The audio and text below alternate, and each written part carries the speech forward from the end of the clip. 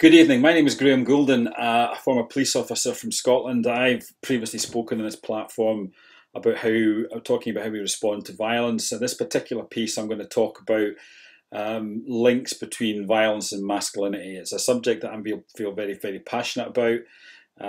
It's something that I feel that we don't talk about enough in society. We feel quite comfortable talking about knives and gangs, but we don't feel comfortable talking about the main gender of our perpetrator group and our victim group, which continues to be men. I'll explain as we go along my feelings and thoughts on this, and towards the end talk about some of my responses and how I want to work better to engage men on this topic. I want to start by a big shout out to the many men out there that I know, the good guys out there, my friends, my family members, my colleagues, who, like me, share a good range of healthy values. We are good dads, we are good brothers, we are good sons, we are good husbands, we are good partners. We do our best out there to be the best people that we can be, and at times that can be challenging for every single one of us. And I know myself over the last few years have really had to confront some of the challenges that men face, both in my professional capacity but in my personal capacity as well. And I'm going to talk about that as we go through. In 2008, my dad killed himself. My dad became a suicide statistic, and it really, I found that a very challenging time as a son, as a father, and I found myself trying to deal with other people's emotions and not my own emotions.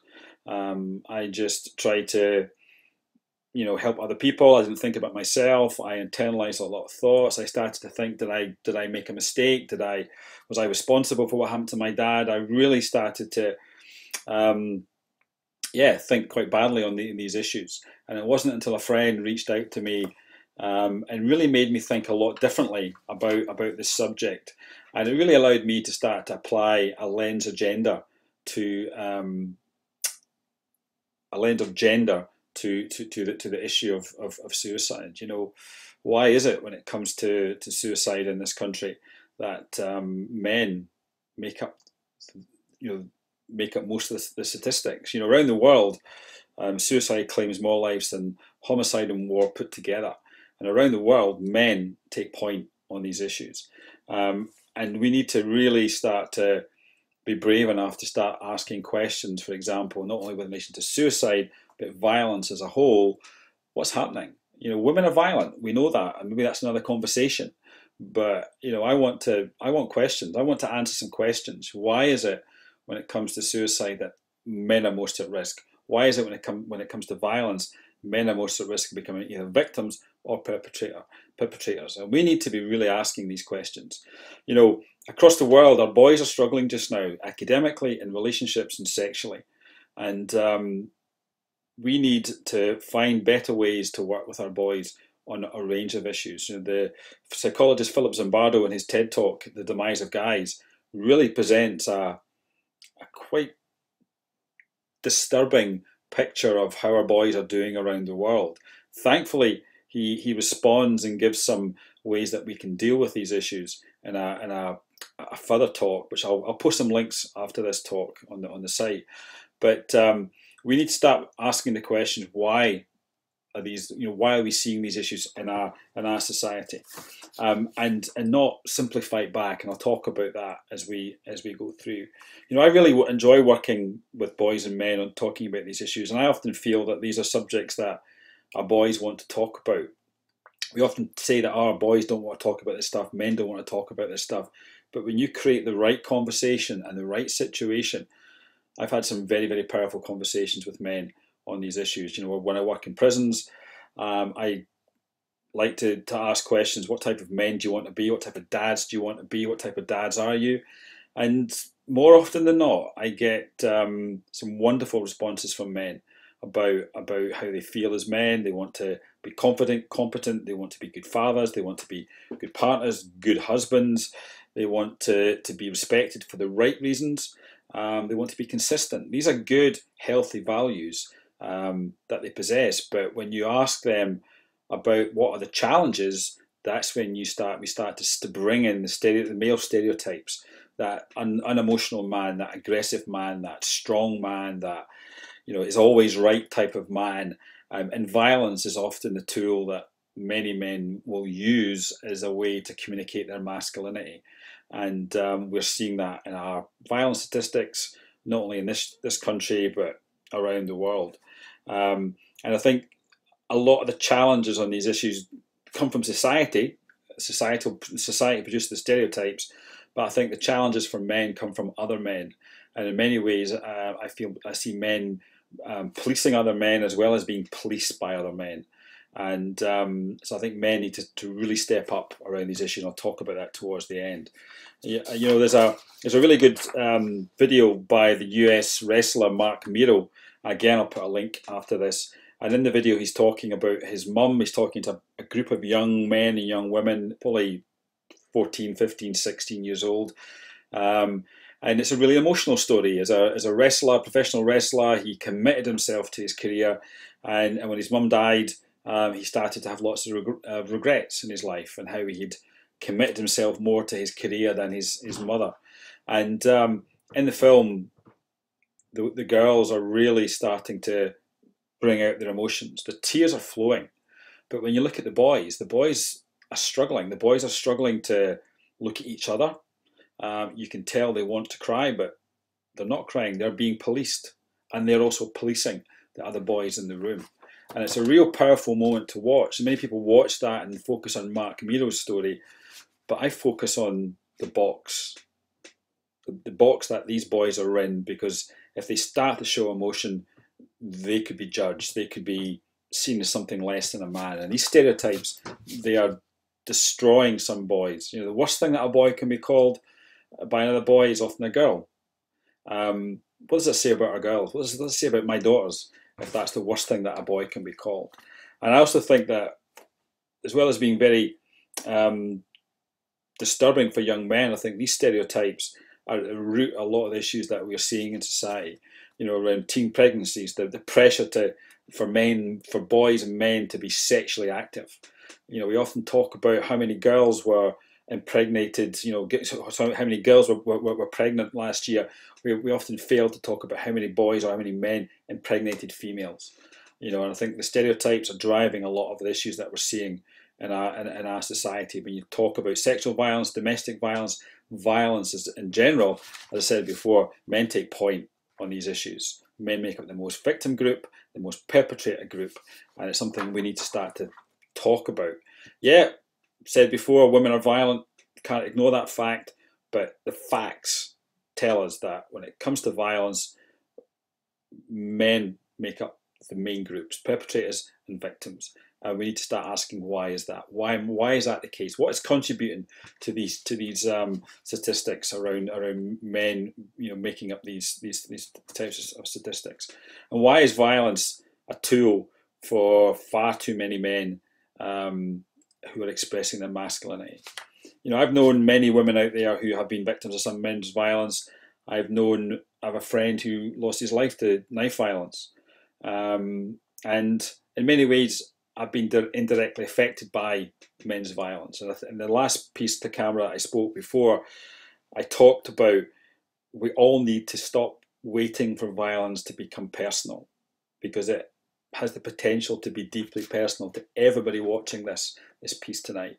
Don't wait for it to happen. So for me, what's needed is the courage from men to step up, to step away from the being defensive and the whataboutery. What about women who are violent? We know women are violent. We know men are victims of some women's violence. We know that.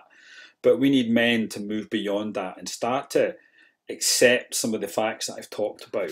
We need better leadership from men. That's what I think we need to be looking at. Men need to step up, and that's going to take courage from time to time. But we need men to be better leaders out there. And I think this leadership will be very beneficial. We're going to get something back. This isn't just about us giving. We're going to get something back from our leadership. And that is a better world for our boys and a better world for us as men. And I think that's something we can get back. And surely that's a good thing, I would say. We'd stop challenging people who talk about men's violence and stop simply fighting back. And I think this the conversation often turns into a sort of form of trench warfare between men on this side and some women on this side, and yeah, there's me and there's other men and women in the middle trying to engage our boys and men, and we need to stop this mudslinging from both sides. That might be controversial, but I see it, and I just want a nice, safe space to have conversations with men, because you know what? I think boys and men actually want these and demand these conversations, and when you have them, you get something quite productive in return. So for me, we need a better narrative around these issues, a narrative that doesn't simply indict men; it invites men into a conversation. The US organization, A Call to Men, led by the wonderful Tony Porter, and Tony once said to me, in many ways, we need to meet men where they are at. We need to meet men where they are at on these issues. We can't simply expect men to come along with us. We've got to meet them and accept some failings, accept some of their viewpoints, and just find ways of bringing men along with us. We just can't simply say, you must follow this line of thinking or whatever. Find a place where men can feel safe and meet them where they're at. That's something which I feel very passionate about, and it's something from that moment I met Tony Porter in a restaurant in Worcester. I remember it like it was yesterday, and he just said to me, we need to meet men where they're at. It's something I've really tried to take on since that day. So my approach in working with men is twofold. As I've started to hint at throughout this conversation, I like to start from a position of being positive about men. I firmly believe that the vast majority of men in this world are good guys with some good, healthy values, but they face many challenges which often stop them from being the men they actually want to be. So I feel if you always start with a negative, that's when the pushback can happen. And I like to start with a positive conversation about values, about their brand, about the type of men they are, the type of dads they want to be, the type of dads they are. In many ways, when you start with that notion of respect, you're going to get respect back, and you'll get a lot more back. And a lot more for me is the powerful conversation that you can have with young men and young men and men around these issues. I also think step two for me, so as well as starting with the positive, step one, step two is I look at men not as the problem but as the solution. So I tend to identify men as the friend, the classmate, the teammate, the work colleague, the family member. I look at them as the bystander. And the bystander approach that I use in my work is not simply to teach people to intervene. It's a way of engaging people into the conversation. And I find that when you move away from looking at men as the problem or the potential problem, it's a great way to, as I say, invite men into the conversation rather than indict them around these issues. And my experience, when men feel challenged, when they feel seen as the problem, they will fight back. That's when the defensiveness will kick in. And I often think that we need to look at how we apply academia around these issues. Academia is important. It's answered so many questions. It's indeed created more questions, which is good. But we need to start to look at the language we use in some of our sessions with men. I've seen men run 1,000 miles when you use words like gender and patriarchy. We take some of the academic language out of these conversations and just have the conversation with men. As I said before, in my view, men enjoy these conversations and they want these conversations. And any opportunity to talk to men about these issues, I feel, is a good thing. As well as a better narrative on engaging men, I feel we need to think about a better narrative in the way that we help our young boys out there. Our boys are living in a world where men who work in early years childcare, who work with young children, people are suspicious of these men. That is communicating not a good message about men in this world.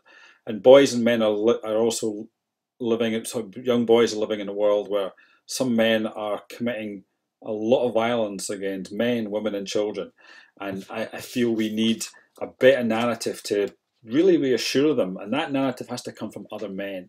We need men to be the guideposts that our boys need and deserve at this time. In the TED Talks, and Zambaro talks about how boys are going into the virtual world because the real world is really confusing and really scary.